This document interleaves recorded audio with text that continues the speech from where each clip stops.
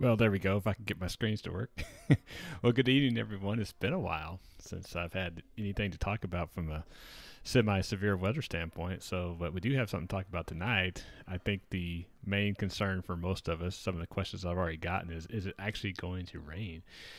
Well, the answer is yes for some of us. Unfortunately, I think for most of us that will not be the case. But we'll go through all that.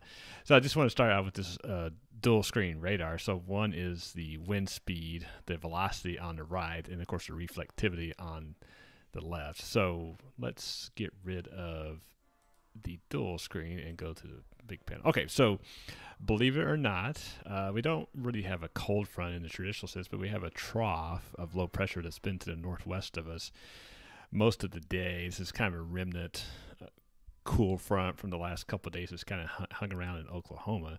And we actually have a severe thunderstorm warning for the yellow boxed area there, which includes parts of Denton County, Collin County, very northeast part of Tarrant County, and the northwest quarter of Dallas County, if you will. Hello, Amy. Um, it's a little misleading because if you look at that warning box, there's not really a lot of precipitation in there. Most of that reflectivity you see is really wind. And right now the temperature at I'm looking over here. Temperature at my house is 96 degrees. Almost just a little bit after 9 o'clock. And so, obviously very, very warm. We got up to, what did we get up to today? At least at my house, 104. So obviously very warm. So when you get these outflow winds from these thunderstorms that have been developing northwest of us, you get this big contrast between this rain-cooled air and this very warm temperatures we have from to the south of it, which is where we're at now. So that's why you get this showing up this reflectivity type signature on the radar, because it's such a contrast in air masses. It almost thinks that the radar almost thinks that it's rain. It's not really. Could be some sprinkles in there, but nothing to write home about, unfortunately. But the severe thunderstorm watch is for the hazard is for 60-mile-an-hour winds with this outflow boundary. Now, I don't think that we'll see widespread 60-mile-an-hour winds with this outflow, but if you look closely here, the Denton airport recently had a gust of 46 miles an hour when that storm came through. So that's why it's not 60, but the potential is for 60 miles an hour. So that's why they issued a severe thunderstorm warning. It's till 9:15. And again, it's not really for rain, it's for wind. And you can have a severe thunderstorm warning, not necessarily for rain, but it can for wind. And so I think they just updated this, or maybe they didn't. Yeah, they did. Okay, so yeah, still 60-mile-an-hour wind gust. I'm looking at spotter reports, and nothing really has come in. I think they had a wind gust about 30. Well, they had 46 at the Denton airport. Looks like we're expecting probably wind gust around 30 miles an hour, maybe 40. But as this outflow boundary continues to move south, it'll start to lose some of its definition. So if you're south of Dallas-Fort Worth, I don't think you have much to worry about as far as that goes. So if we put this in motion, give you a little bit better idea what we're talking about. So this goes back to about 5:30, 6 o'clock this evening.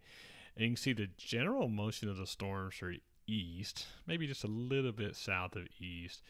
And they are trying to slowly make their way south. They're not doing a very good job, unfortunately. I want some rain. I know most of the people watching want some rain. Hey, Blake, how's it going, buddy? What direction would the wind be out of this outflow boundary? Well, so when the boundary comes through, the winds will definitely be out of the north, northwest, north, maybe northeast, but probably northwest. The direction that the wind gust at the Denton airport, when we had the gust to 46 miles an hour, is out of due north. So if you see when this outflow boundary will make it through most of Dallas-Fort Worth. Again, I think as you go further south, it will lose some of its punch. But you'll definitely notice it. Now, the temperature is not going to drop to 80 degrees or anything like that, unfortunately. But I think you might see anywhere from a 7 to 10 degree drop. Hey, I'll take it, right? Because like I said, right now at my house it's 95 degrees. I'd take 85 pretty quick. Hey, Darlene. Yeah, we need to rain over here too. Oh, y'all can't water anything? Oh, wow. Okay. Well, we're still doing that over here, but one day, 2 days a week, max. So yeah, it's getting pretty dry out there. So the last rain at my house was July 16th. So yeah, it's going on a month, and that's most of us. That's the issue we're dealing with. So as you can see from the latest radar scan, the outflow boundary is still there. It's just not. Oh, I'm sorry. That's not the right one. There you go. Sorry about that. I'd put the wrong one up there. So it's outflow boundary still coming. So if we zoom in on this, right now, looks like the leading edge is just north of DFW Airport, Farmers Branch, Carrollton. Let me see if I can get my drawing tool to work on this. Maybe make that a little bit better. Yeah, there we go. So yeah, so you can kind of see the outflow boundary right there. So again, Carrollton, Addison, going through West Plano right now. Looks like it's through Allen, McKinney, Fairview. So if you live anywhere south and east of that line, probably in the next, it depends on where you live, obviously, but I'd say anywhere from next 15 to 30 minutes, obviously, depending on where you live. Obviously, if you live around 75, it's going to be a lot sooner than that. So that's what you could definitely expect. That is for sure. All right, let's see if I can get rid of that here real quick. There we go. So if you put this particular zoom in motion, you get an idea that the outflow boundary is moving pretty quick, and that's pretty common for these type of outflow boundaries from these thunderstorms. Let's see. I don't know if we can get an observation that's where the fronts come through yet. The Addison Airport observation still is the old one, so nothing there. Let's see. Actually, you know what? No, that won't work. All right, so again, most of this is not rain. Most of this is just the difference in temperature. Although, I'm not saying there could be some sprinkles in there. That's for sure, but nothing that's going to get you too excited. And yes, we do need rain. This is probably the most excitement we've had, relatively speaking, for quite a long time. So, what can we expect the rest of the night? Obviously, unfortunately, this is not going to be some prolonged rain event or anything like that. But it's, and like I said, most of us, unfortunately, won't see anything liquid.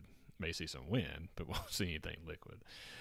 Let's see.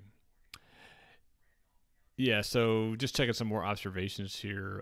Alliance Airport, the outflow boundary just went through there. So they had, at the latest observation, north wind at 21, gust to 28. I think that's mostly what you can expect when this outflow boundary comes through. Probably anywhere from the 20 mile an hour to 30 mile an hour range. Not to say you couldn't see more than 30, but I think the vast majority of us will see less than that. I certainly don't anticipate any damage. Let's hope not. Okay, so the other thing I wanted to point out that gives us a little bit more hope, maybe just a little bit later tonight after 10 o'clock for most of us, is this band of storms right here. So this is severe warned, and this is, again, for 60 mile an hour wind gusts. And by the way, there's not really much of a hail threat with any of these. Heck, I guess nobody wants it to hail, but that's not really the issue. And I kind of jokingly say that if it did hail, probably in the cloud, it'd melt way before it even got to the ground.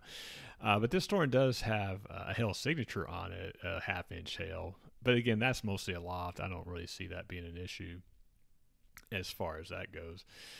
I just don't think that's an issue at all. Like I said, I'll take the rain, that's for sure, if we can get that. All right, so let's put this particular one in motion here. And again, this goes back to like 5:30. And you can see the outflow boundary coming through. You see these storms that are developing on the kind of on the western end of the outflow boundary, just south of Jacksboro. So you can kind of see the motion that they're taking. And if we stop this and kind of slow it down just a little bit, you can see how east, south to east. So if that, that would be pretty good, because if it were to do that, keep that motion, then you could see something that might be helpful to us, at least for some of us, to get some rain. So it'd be something like that. Look, whether it holds together that long, I seriously doubt it, unfortunately. But I think, again, if you live in southern Wise County, the northern part of Tarrant County, maybe the southern part of Denton County, mainly the southwest part of Denton County, you would have the best chance of seeing some of those storms that are severe warned just south of Jacksboro. Now, like I said, in this environment, we have enough lift in the atmosphere to cause these storms to begin with. It's just that it's just this high pressure dome that we've had for such a long time, as strong. It's kind of been shunted to the south a little bit, so that's why these storms have, kind of helped get closer to Dallas-Fort Worth than they have in a long time. So this ridge of high pressure that we have is kind of been shifted to the south and southwest just a little bit. Again, that's why this has been able to, these storms that have been mainly along the Red River and in Oklahoma the last couple of days have kind of inched a little bit closer to us. So we call it in the meteorological world, in the storm chaser world, these are called ridge rider disturbances. So they ride the ridge to the north. If you think of the ridge as a big circle, then it rides the north of it, so it rides the ridge, the edge of the ridge. That's why I call it ridge rider. So just in case you want to know. So I seriously doubt the Weather Service is going to extend the warning for Dallas County, Collin, Tarrant, Denton. I'm probably going to allow that to expire. And again, through observations, we're not seeing anything that's more than 35 miles an hour, so that warning is going to go away. So don't worry about that. So the bottom line is this. So what can we expect, later tonight? So like I said, I think that most of us won't see rain. So number one, let's kind of set the bar there. And then number two is, if these storms in the Jacksboro area right now, if these guys can hold together long enough, then we might see something. And that would be like a 10. I got a new drawing tool, so I got to show it off. After 10 p.m. for most of us, then you might see something. But other than that, we're just got to wait a little bit longer, unfortunately. Okay, so I don't see anything else other than in the comments. So other than that, I think I will sign off. Just want to, give everybody at least something to be a little excited about. It's better than nothing at all. So I would say most of us, like I said, most of us won't see rain. And then after that, we'll be back to 105 tomorrow. Sorry about that. All right, as always, I'm watching weather so you don't have to. Hope everyone has a great evening, and we will talk to you soon.